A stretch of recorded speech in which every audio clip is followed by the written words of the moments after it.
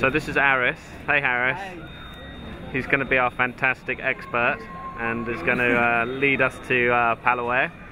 So on the island, you say there's no cars, but what about the water? No fresh water. No fresh water. Why? Because the volcanic island is The whole island is volcanic. It's volcanic. And inside of the island is still fresh lava.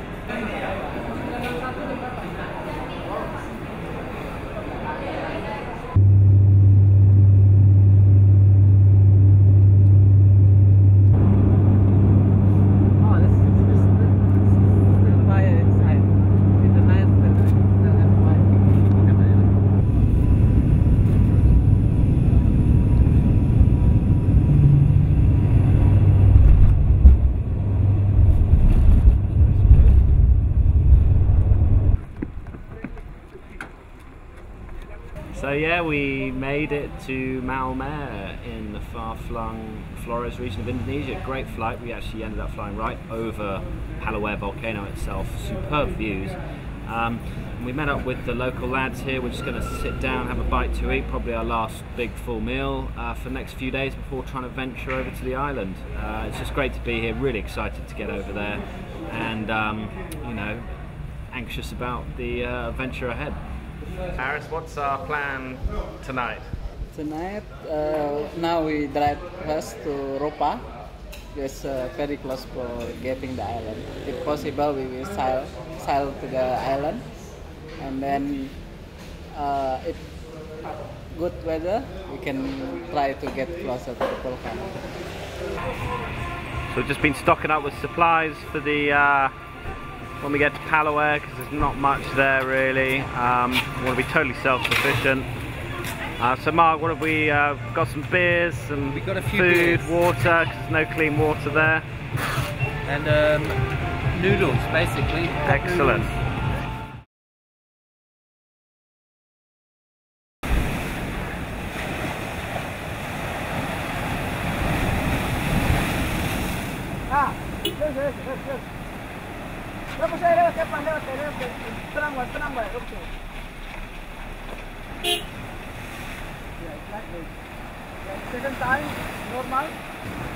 Interesting section of road along here.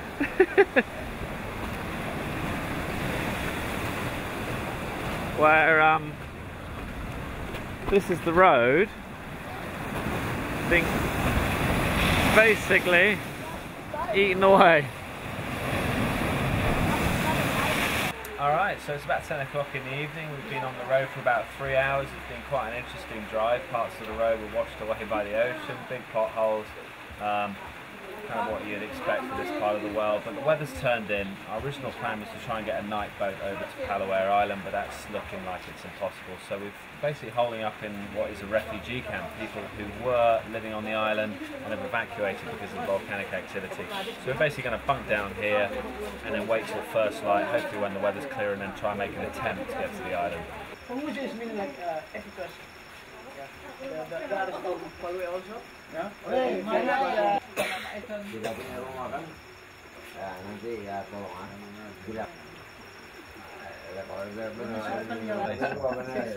Strong, yeah? No, it's easy. So we're in a local villager's house and encountering the fantastic hospitality which you're kind of accustomed to in this part of the world. Part of that hospitality involves drinking the local fire water, which is called arak. Is that right? Yeah. So this will hopefully give us a good night's sleep. Moke. So big shot of moke and then a good night's sleep. Well, that's the plan. Anyway, cheers.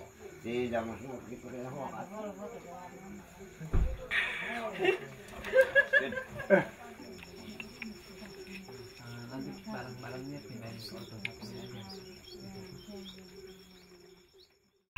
So these were our lodgings last night. Had to break out the camping gear a little earlier than expected, but served its purpose, kept us dry, great hospitality. Good morning. So the plan now is hanging out with some refugees here who've fled Paluweh, but this is where we catch our boat. We're going to make the short hop over and then try and catch some of the pyroclastic flow activity, if there is any, which normally sweeps down the south side of the volcano. So this is kind of the first time we're going to be able to see the volcano from up close, ground level. So fingers crossed that we get some good stuff.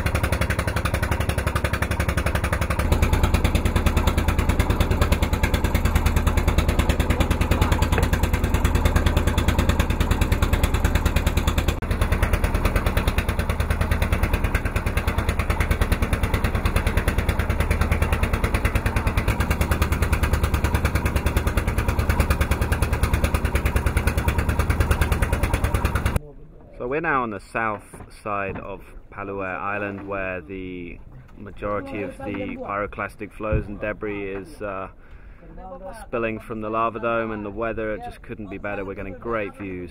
The rain clouds are keeping away and the light is just fantastic. So we're just sitting put here and hopefully waiting for a pyroclastic flow to emerge. If the windy always like that, it's not possible when start from over there. Maybe we can, I will ask with the...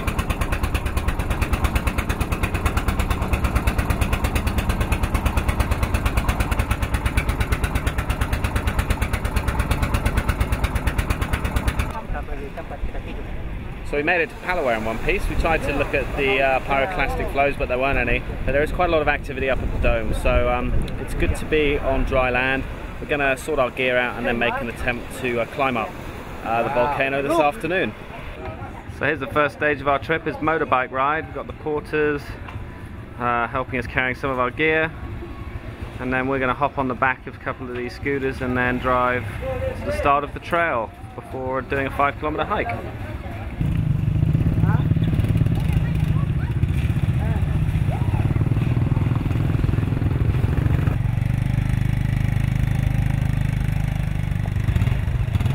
So we're having a pretty mad scooter ride up to our location, and there's the lahar damage is just crazy. You can see the road's just been totally wiped out here, and it's the same all the way along basically every major river which we've crossed. You can see up there all the erosion, and apparently this happened when the volcano first started erupting, and it's been causing real problems right across the island.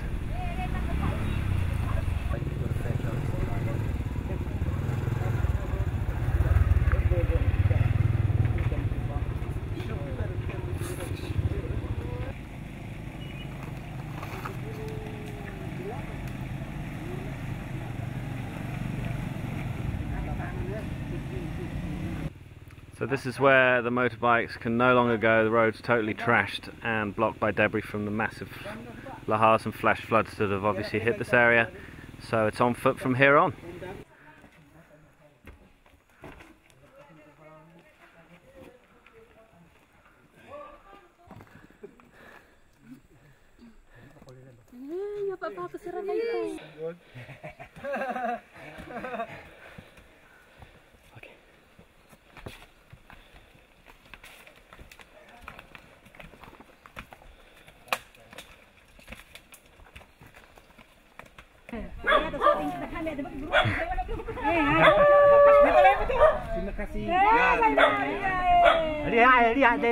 So we got to our viewing spot, but the clouds are set in, so we can't actually see the volcano, but what we can do is hear it and feel it.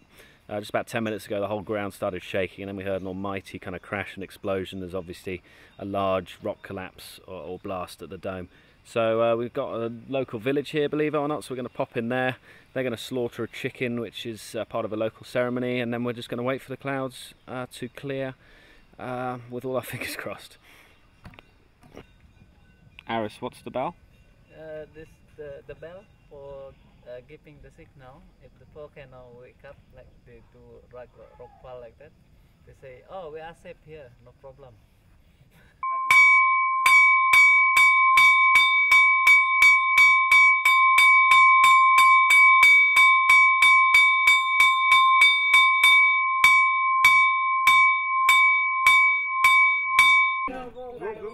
Hola.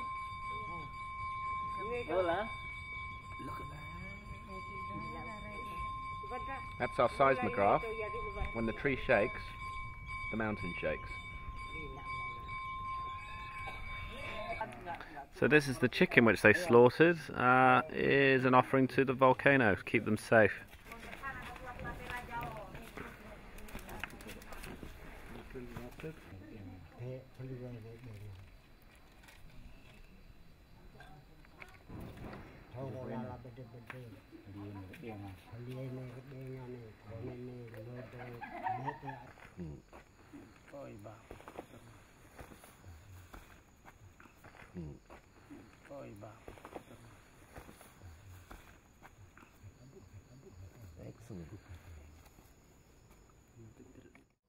So this was my campsite last night, and good job it had a solid roof because it was absolutely pouring with rain.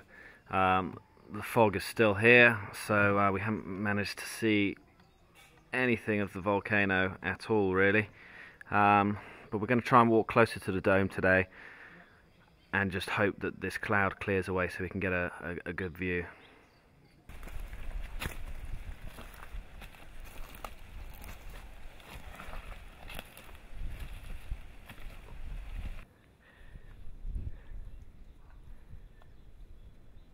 Well, there's been no let up in this cloud and fog, but we've climbed to what we reckon is about 400 meters from the lava dome. This whole ridgeline we're on is just shaking, every 5 minutes the whole thing just turns to jelly. It feels like it. So we're just waiting here to hopefully get a glimpse of the dome. There's no signs of burned out vegetation where pyroclastic flows have been, so safety first, but try and get as close as possible. Wrong direction. Over there. Ah, okay. Stunning. There it is. Amazing. Rock fall right at the top. Oh, I got it.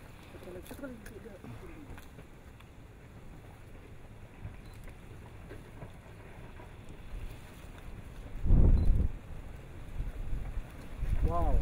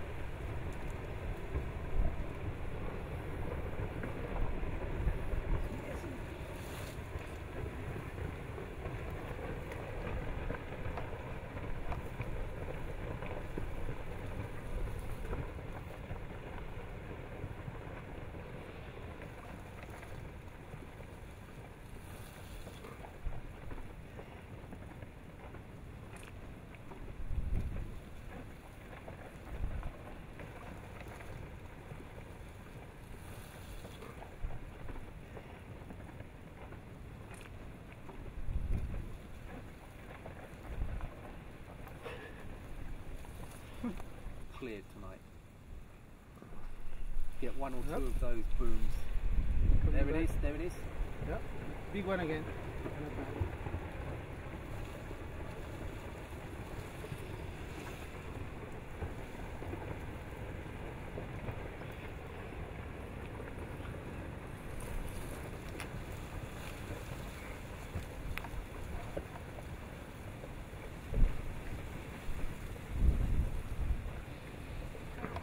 That's the big one.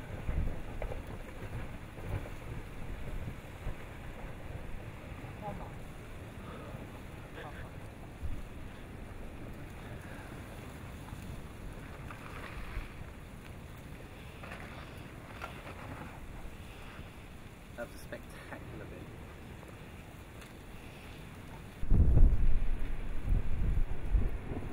Oh.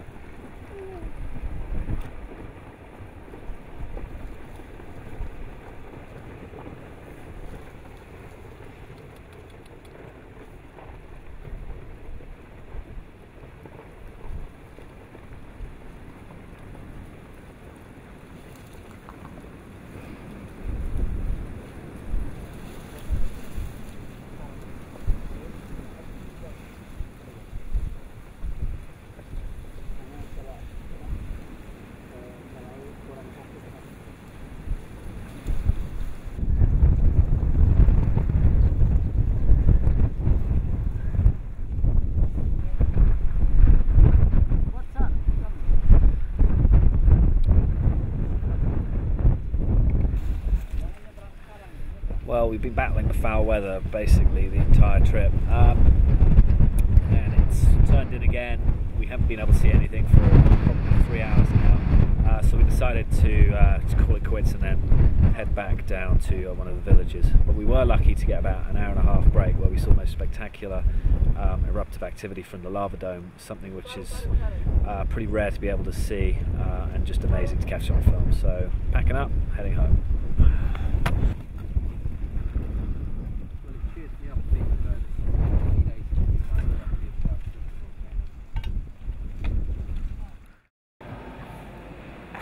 Our time in Flores is now drawing to a close, sadly.